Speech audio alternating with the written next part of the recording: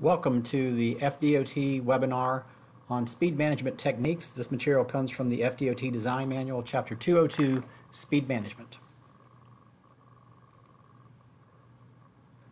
Chapter 202 was new for 2019, and it was designed to include strategies to allow folks to pick an appropriate speed for a given context classification. This chapter is primarily intended for low speed and very low speed conditions and for transition areas. And for the Florida Department of Transportation, very low speed is defined as being between 25 and 35 miles per hour, and low speed is 40 to 45 miles per hour. This chapter can be used on new construction or on 3R, but it was primarily intended for 3R conditions where reconstruction or right-of-way options are limited.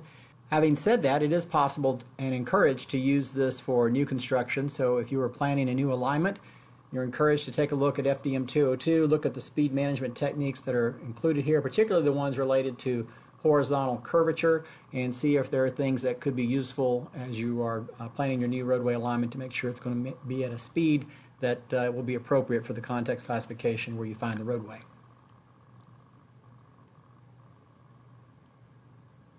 This chapter has 4 subsections. The first subsection describes the general intent of the chapter and how it relates to the concept of lane elimination or a road diet. The second chapter describes the speed management concepts that were used to provide the strategies here. And then the next chapter or next section describes each strategy and how you would use each of those strategies. And the final section describes transition zones and how to use these speed management techniques within the chapter to effectively create transition zones between different context classifications, and even within a context classification between different speeds within that classification. This chapter is actually designed to support FDM 201, which is our design controls chapter. Within FDM 201, you'll find this table which has a range of design speeds that are assigned to each context classification. You can see them here circled in red. FDM 202 is designed to support FDM 201 by providing techniques to actually achieve those speeds in the lower design speed ranges that you see there. So for C4, C5, and C6, and also for C2T, you see that we have some speeds that are in the lower design speed range, and this chapter is designed to help you find ways to achieve those speeds. FDM 202 is based on national best practices. We scoured the nation and other DOTs to see what techniques were being used to achieve these lower speed conditions, and those are what's contained in FDM 202. And you should note that a lot of times folks will do a lane elimination or a road diet project, and one of the goals of that may actually be to reduce the speed of the roadway. So while we acknowledge that lane eliminations can have that effect, we don't actually consider lane elimination in and of itself to be a speed management tool. Lane elimination has its own chapter in the FDM 126, and there's a whole range of criteria and studies that have to go with that. But if you are doing a lane elimination and your goal is to achieve a lower operating speed on the roadway, as a result of the lane elimination, we encourage you to use the techniques that are in FDM 202 and apply those to your new configuration as you're doing the lane elimination project. So that's how those two are intended to work together. So while you'll see lane elimination mentioned in here, we don't cover it a whole lot because it has its own chapter elsewhere. And in and of itself, lane elimination is not necessarily a speed management technique the way that we're using it here at Florida DOT. So first, let's cover a little bit about the speed management concepts that were used behind this chapter. And the idea here is to describe sort of the conceptual underpinnings of speed management. And the notion is that while we've tried to capture national best practices here, it's quite possible there are other very reasonable ways and very intelligent and clever ways to reduce speeds or to manage speeds that are not captured here. We don't claim to have every possible way of speed management included in this section. So the hope is that by understanding some of the concepts behind building a speed management technique, the designer or the planner may be able to come up with a new idea, maybe some new ways for how you would control the speeds on a roadway.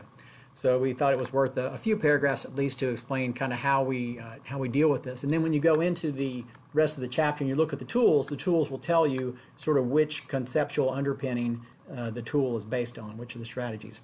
But it introduces in this section the concepts of enclosure engagement, and deflection. And we'll talk about what each of those are actually and kind of give you some examples of those things as we look into this. So then the notion is that using each of these concepts, as I said, the designer may be able to create additional speed management techniques to fit a specific circumstance. So we'll kind of go through what each of these are actually talking about. So for enclosure, what we're really trying to achieve here is to you want to get the feeling of the street as sort of being enclosed in an outdoor room. Now this is the exact opposite of what we do for high-speed roadway design. For high speeds, we want everything well back from the roadway. We have clear zones and recovery areas, all these things to encourage and enable safe high-speed movement.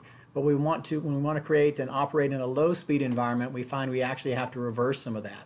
And so the notion behind enclosure is to actually bring things in and create a sense of being in a space for the motorist who's driving along through this area. And there's several ways that you can do that. We talk about these different techniques in here, but I just want to show some photographs and some examples of those. Here's one where you see you have buildings that are creating some enclosure along the street here on one side. The other side has been redeveloped over time, and you can see that the new development has pushed the buildings back a little ways from the street. That's not uncommon in some of these downtown conditions where, let's say, a town adopted a new zoning or development code maybe in the 70s or 80s, even in the 90s, and that code really was enforcing more suburban standards, which was pushing the roadway back or pushing the buildings back from the roadway, maybe putting parking in front, things like that. So a lot of times you'll see this where the new stuff is pushed further back from the street, but the old stuff is really right behind the sidewalk. And that's actually where you want it, is right behind the sidewalk if you want to have this enclosure as a speed management technique. You can also use things like on-street parking to help create some of this enclosure. On-street parking is also a good engagement example, and I'll show that as well in a moment. Here's some other examples that you can use to create enclosure. Street trees can do this. In this situation here, the street trees are on the outside of the sidewalk. You could also, in some situations, put them between the sidewalk and the roadway. At FDOT, the trees have to be at least 18 inches behind the curb. That would be a little tight in this particular situation, but if you had a wider planting strip here, you could very well put those trees there, and you can see that would provide even greater enclosure around the street using those street trees. But here the building itself is also providing some level of enclosure. Engagement is the concept that as the motorist is driving through a corridor, there are things in the corridor that are competing for the motorist's attention. Again, this is the exact opposite of what we try to do for high-speed design. For high-speed design, we want the motorist to be completely focused on the road. In fact, they have to be focused about a half mile down the road so that they can have time to respond to anything that they may need to respond to, because that's how long it takes to see and respond to something at high-speed conditions. In low speed, it's really kind of the opposite. What we really want is a higher level of complexity, and what this does is it actually forces the motorist to drive more slowly because they just can't keep up with it all, and so they're trying to slow things down and limit the amount of data and meter the amount of data that's coming into them. So they're being more engaged with the environment. Now, in traffic engineering circles, sometimes we'll talk about this as the concept of friction. We'll talk about friction between the parked car and the travel lane, and friction between the pedestrians, and friction between the traffic in the opposing lane, and turning movements and all those things. That's the exact same sort of thing. Because this is in the design manual, we did not use the term friction. For roadway design, friction has already been appropriated, has another meaning, and it's talking more about what happens when the tire meets the pavement, and there are very specific values and meaning for that term in the design world. So we talk here about engagement instead, and it's really the same idea, though. You're talking about ways to engage the motorist and keep them alert and aware of what's going on in their surroundings around them. So here we have an example in Stuart, Florida, along A1A, and this is some different examples of types of engagement that we have here. So we can see some bulb outs that have been included on this roadway, and these are actually covered, and I'll show you in a few minutes. A lot of this material we're going to show you is actually already in other places in the FDM. What Chapter 202 does is tell you how to use it for speed management. So FDM 202.3.1, 11 and 12, that actually is the within the speed management chapter, tells you these are the exact tools that you would use. So it's these bulb outs here and these median islands to squeeze the space down and create some engagement with the motorist. You can also see these signs here that has a similar effect. Some other engagement examples, people.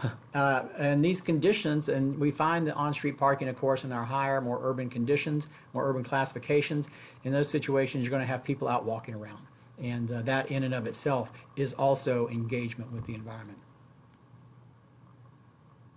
Here's some examples of deflection. So deflection is one of the most powerful concepts behind speed management, whereas engagement and enclosure work somewhat on a psychological level, where it's kind of affecting the mind of the motorist, and this illusion that you're in an outside room, or it's creating this engagement with what's going on around you on the street. Those are sort of a psychological mental framework. Deflection is a little different. Deflection is physics. So you're physically deflecting the vehicle either horizontally, as shown in this roundabout here, or perhaps vertically. And we'll have some examples of that here in a couple of slides. And that is one of the most effective ways to achieve speed management, because no matter what you're thinking about or what you're doing, you're going to feel this in the seat of your pants. And when the motorist feels something in the seat of their pants, then that gets their attention. And so any place that you really are serious about getting your speed management down, if you can find a way to do it and really achieve those lower speeds, deflection should always be in your toolbox there. This example here is on Amelia Parkway in District 2, which is in Northeast Florida. Here's another example of a deflection. This is called a chicane, in which if you look carefully here, you'll see that the center line of the roadway actually shifts. This is not a state road. This is in Fernandina Beach, Florida, and which is also in District 2 in Northeast Florida, and this is their main street. And what happens is you're driving down this roadway, if you look, they've actually flip-flopped some of the parking arrangements. So down here they went to some parallel parking, and then another block on they actually flip-flop it again. And so as you drive down this roadway, every block or half block, in fact, the center line shifts, and the effect is that cars move very slowly here. With our speed gun, we clock them moving around 15 to 20 miles an hour, which is perfect for the conditions that you have here. So this is a fairly extreme example of using chicaning, but it's a very effective one. If you're trying to achieve these very, very low speeds, you can get those. We have some other examples of chicaning I'll show you later on that are on the state system, which are not quite the level that this is, but I thought this is a good example of chicaning, and one of the most effective ones that I've seen here in Florida. In addition to the horizontal deflection through chicanes and roundabouts, we also have vertical deflection. So this is an example in West Palm Beach. This is Clematis Street, which is a great street if you've ever been to West Palm Beach. It has a lot of great walkable design, and this is one of the things that makes it that way. They have elevated the intersections here. So this is an example of vertical deflection. And you can see this in the photograph here if you look carefully. So here's the curb reveal. This is actually the curb face. And you'll notice that as it approaches the crosswalk area right here, you can see how the pavement actually rises to meet that. And so this area is actually raised up, and if you drive across it, you can kind of see sort of the humping effect here. So on all the approaches, you're actually raising up and then back down again as you drive over it. And this is proven to be very effective for traffic calming. You could see some other techniques being used there as well. Again, this is not a state road, but this is an example of something where if you needed to achieve a very low speed, this is a great example of vertical deflection. Yeah, there you can see where the curb is actually going away as the roadway surface is rising up to meet this. This also can be used in some situations to address some drainage challenges. If you're having, a lot of times we actually want the water to come back here to an inlet rather than be captured at the corner, because in the corner it may interfere with where we want the pedestrians to cross. And so if you're looking at this as a drainage situation, you may also think of this as a possible solution to address drainage as well. So kill several birds with one stone, as they say. This is a somewhat milder example of vertical deflection. This is on A1A in St. Augustine in Florida in District 2. This is not quite a speed hump or a raised sidewalk, but you can see there's a little bit of elevation there. As you drive over this with your motor vehicle, you do feel the bump there. It's, like I said, it's not really a speed hump in the way that we typically associate that, or a raised crosswalk necessarily, but there is a little bit of vertical deflection there. And maybe the point here is that there's a range at which you can do these things. Sure, we can jack it up 6 inches, and that'll really get your attention. If you decide maybe that's not what you need, maybe you only need it to come up a couple inches to get the point that folks are going to be crossing here and that you need to slow down. So This is an example on a state road of where we use some vertical deflection here.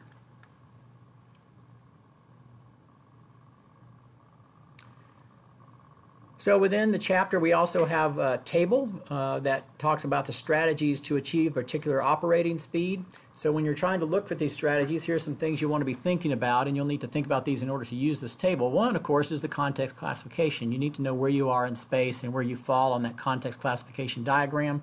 If you're not familiar with context classification, we have webinars on that as well, and there's a context classification document that's on our website at flcompletestreets.com, and you can go there and find out more about it. I'm not going to go into a lot of detail about the context classes themselves in this webinar, though.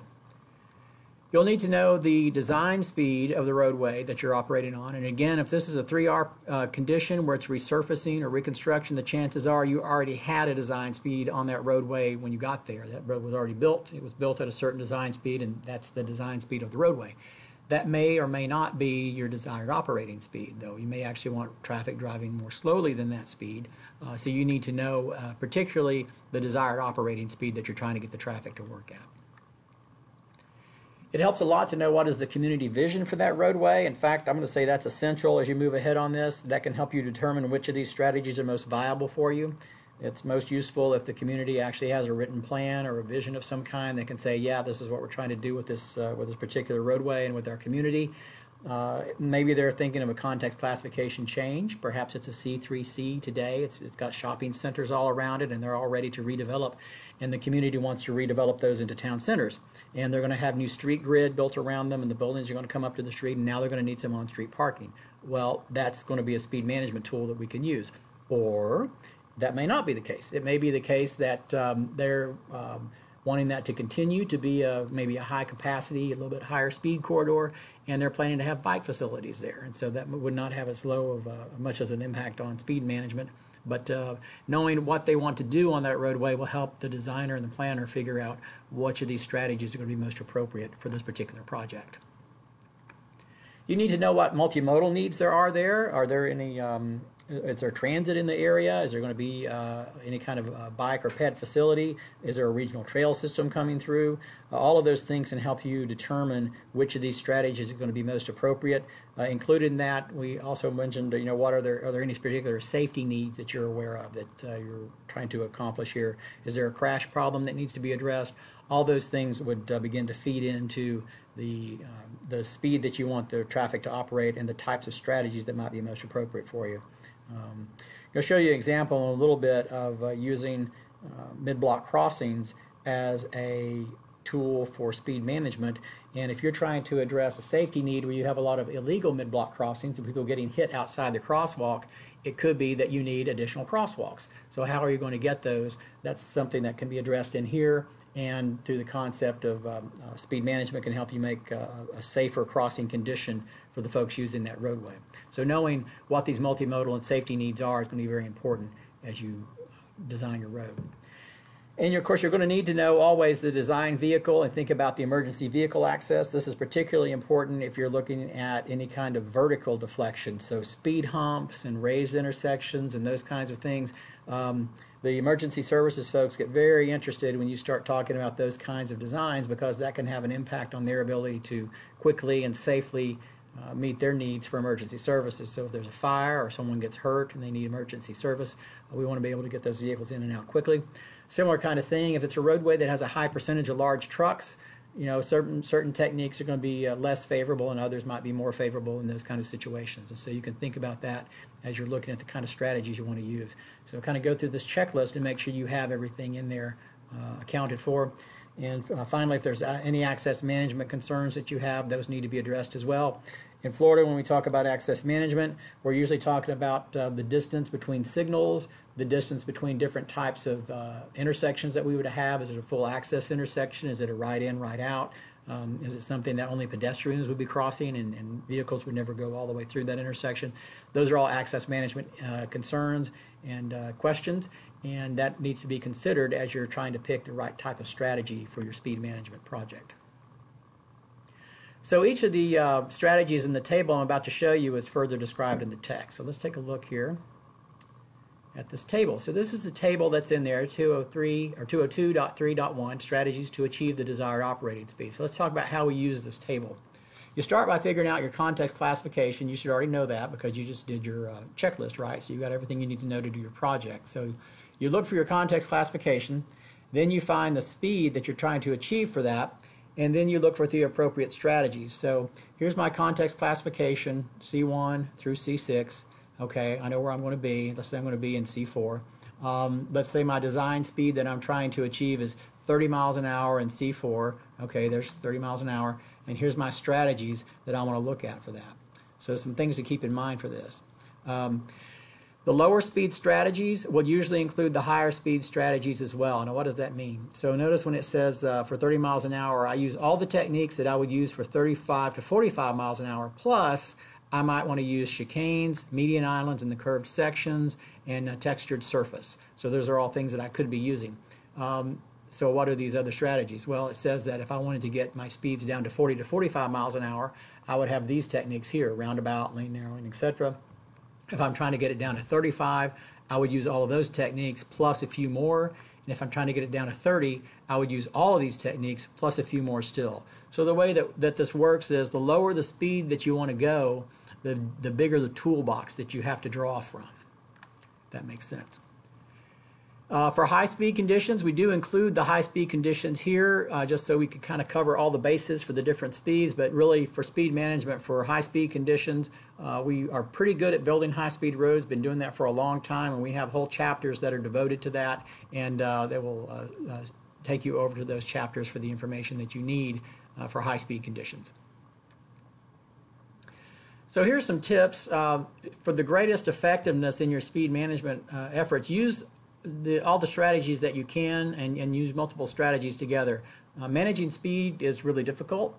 People get very good at driving at high speeds, and they get familiar with roadways and they know exactly where they can turn and just how far they can push it. So you really need to kind of pile it on as much as you can, as many of these strategies as you can bring to bear. Go ahead and do it.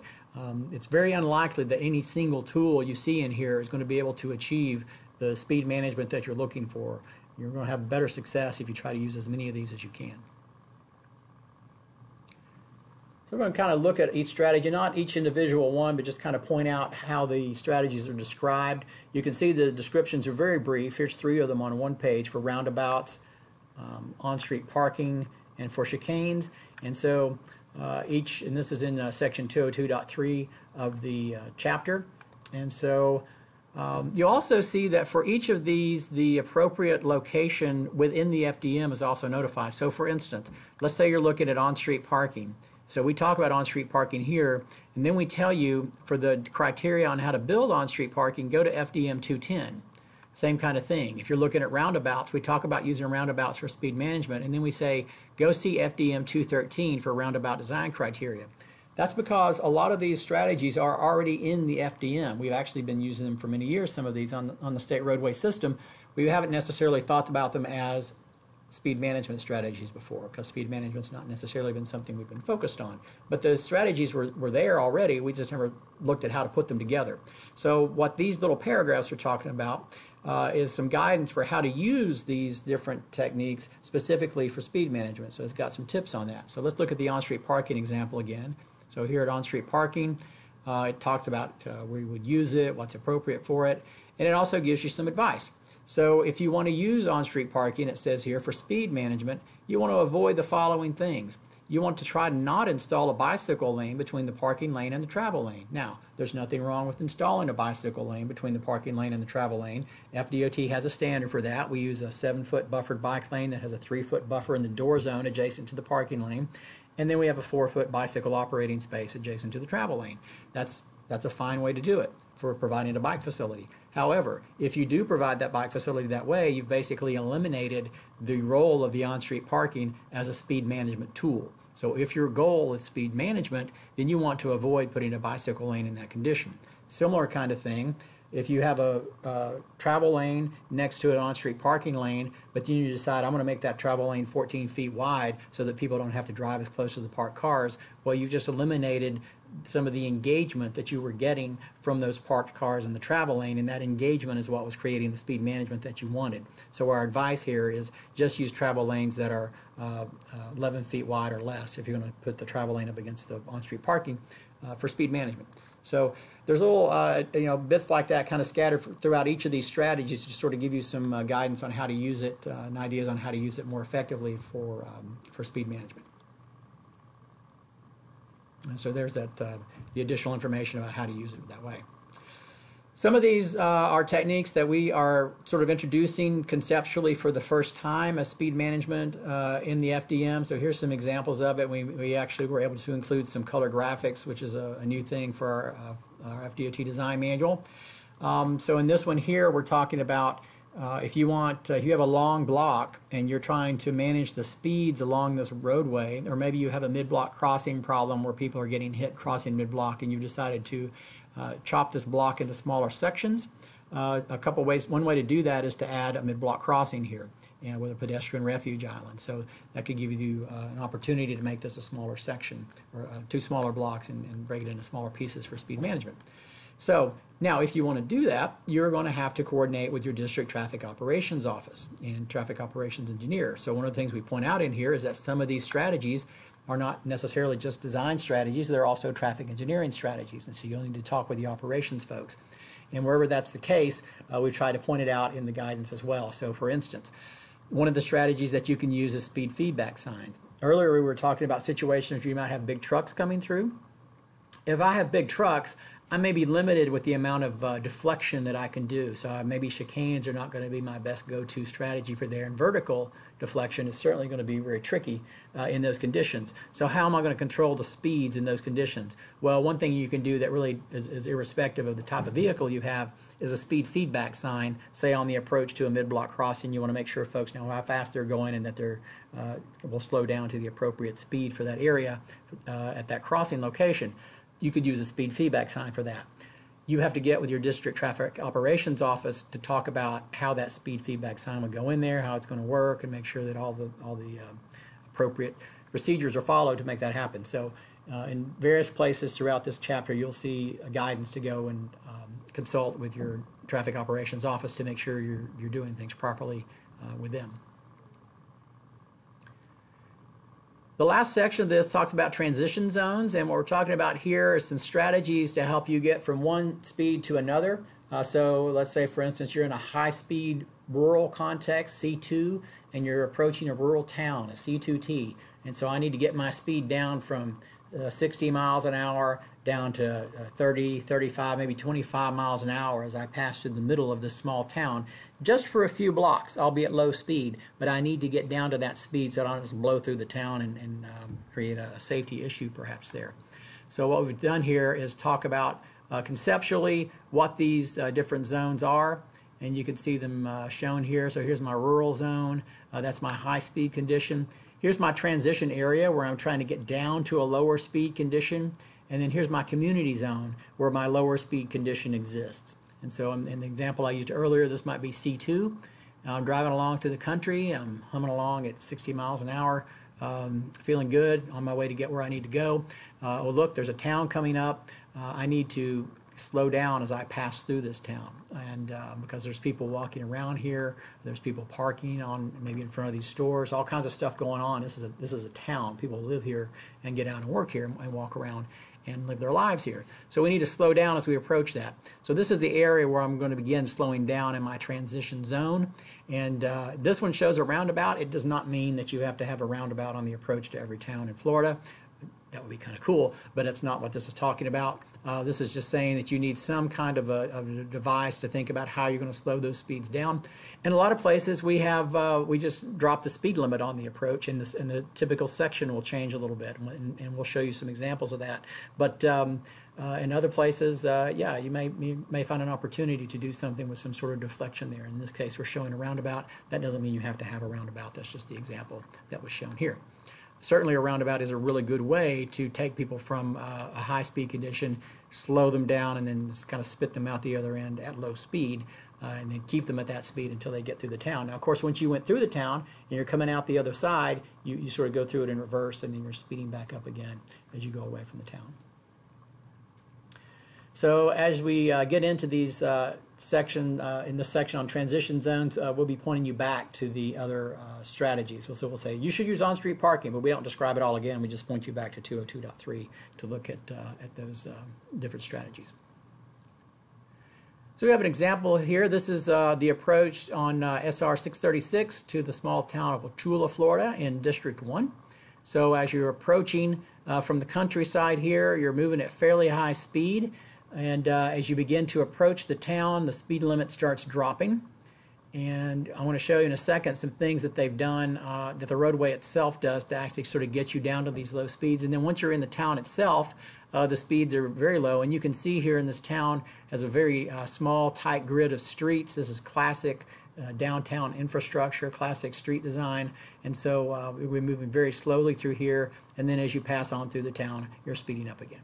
So that's what we're trying to preserve here, is these low speed conditions and get you from high speed in the country down to low speed in the town. This is just one example to kind of show you some of the things that were in the chapter. So here we have a situation where the lanes actually, you can actually physically see here that these lanes are narrowing down. It's like a funnel. You also have some horizontal deflection. You can see if you're driving down this road at higher speed, you can see, wow, this road turns ahead of me. I'm going to have to do something to slow down. In fact, this is a good example of what's called a terminated vista. So rather than looking, and you may have experienced this before on roadways that have a very straight alignment, as you look out into infinity, the road just kind of makes an X out in front of you, and it looks like it really never ends. It just kind of goes on forever. And that is that lends itself to high-speed travel. For lower speed travel, we want to avoid that infinity effect. And so what you do is you take that vista, that view into the distance, and you terminate it.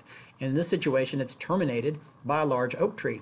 If you're in a town, this might have been a church, it might have been some public building, but usually you want something fairly substantial there to let folks know that the road is no longer going straight through. You're going to have to turn and do something when you get to this point.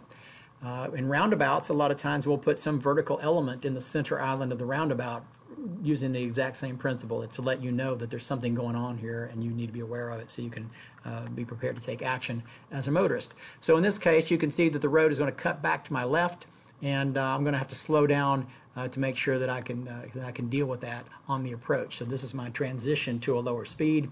If I go around this curve and on another mile or so, then I'll be in the town. All right, so I want to show some examples. One project that actually incorporated a number of these different examples here, and I thought it would be a good way to kind of end this presentation and give you some real-world examples of these things. So we laid all this out in the book, and we went and scoured the country to find this information, and then we came back and discovered that, wow, there's already places in Florida where some of these have been done. They've been done for several years, and they seem to be working pretty well. When we contacted the district folks about them and asked about it, they said, yeah, that's actually working the way we intended it to, and we're pretty happy with it, and we would recommend other folks do it. So the example I want to use for you is in District 3, which is in North Florida, and it's here in the town of Fort Walton Beach, and it's right along their main street, which is on US 98. This is Highway 98 that runs along the Gulf Coast of Florida here. It's a beautiful road here. You get a chance to drive it, and it goes through a lot of small towns, which is one of the nice things about it. It makes it a very pleasant place to drive. However, it carries a lot of traffic, and we've had to do things to that roadway over the years to allow it to carry that traffic, and those things have tended to make it a higher speed road than maybe we would want in all the conditions where we find it. So we'll kind of show how we put all this together. So here's our little section of Fort Walton Beach, and so some of the strategies that we've got in place there include horizontal deflection and chicanes. You can see as you're traveling along the roadway, you actually will shift your path of travel in and back out again, and in and then back out again as you go through. So you have several different shifts of alignment. Those all are good speed management techniques. This was accomplished by inserting a median island here, which forces the traffic to the outside. You'll also see that we've got some on-street parking. We have buildings that are enclosing the street, and there are some other management strategies you'll see as we get closer to the roadway. And we have some street view images of that to help us understand how that's working. So here's one. For instance, we have the speed feedback signs.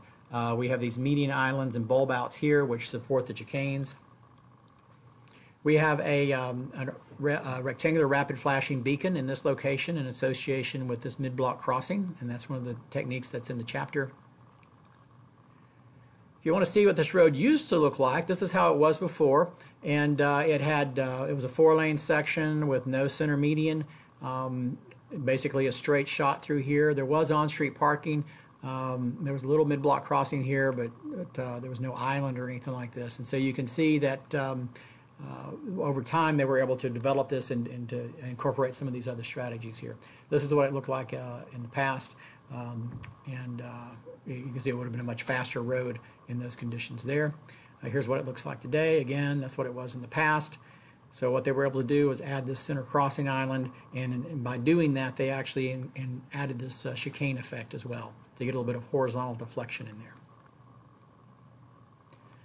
So what it looks like at the street view. You can see that the on-street parking that used to be here, of course, was removed because this is not enough room now for on-street parking, so they sacrificed a little bit of that in order to provide room for the mid-block crossing. You also have to make sure that you provide room for clear sight distance for folks, and so that's, I think, part of what was going on with that as well. You can see the on-street parking. You can also see they installed these speed feedback signs.